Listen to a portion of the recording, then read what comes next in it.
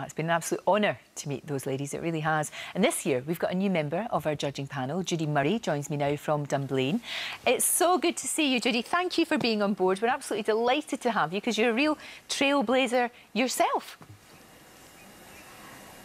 Thank you for asking me. It's an absolute privilege to be part of this. It's going to be great. It really does. Now, I have to ask you, as far as inspirational women are concerned for you, who were your inspirations when you were growing up and indeed now?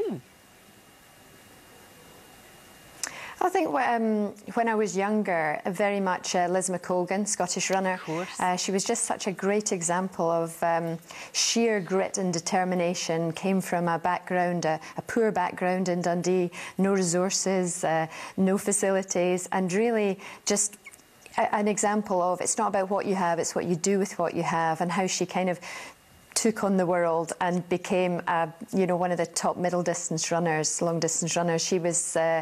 But it was her attitude that was really what I loved. It was like, I'm going to do this. I think also further back than that, obviously Emily Pankhurst and the suffragettes for everything that they stood up for to get the vote for women. That was a huge thing for me. I loved the history of that and the strength of character that she showed.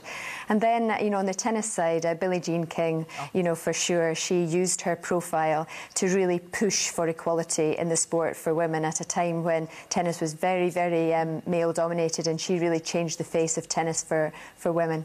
Oh, remarkable women there, all of them. And I know that you play your part with Tennis on the Road, trying to get more people interested in tennis, trying to get this message across that it's for absolutely everyone. It's for everyone, isn't it?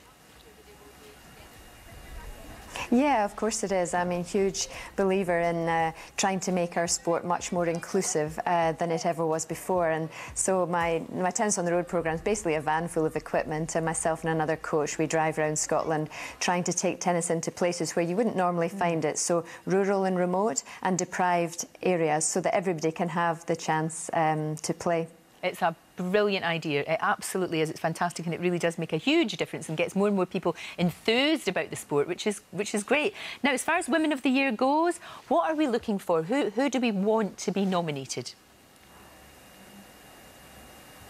Well, we're looking for women who stand up and be counted for everything that they believe in, who show incredible care and compassion for others, who work tirelessly for things they believe in, who break down barriers, overcome obstacles to make the world a better place for others. Exactly. You summed it up so beautifully. Judy, great to have you on board, and I'll see you very soon. It's going to be a difficult process judging these incredible women, but thank you very much indeed for the moment.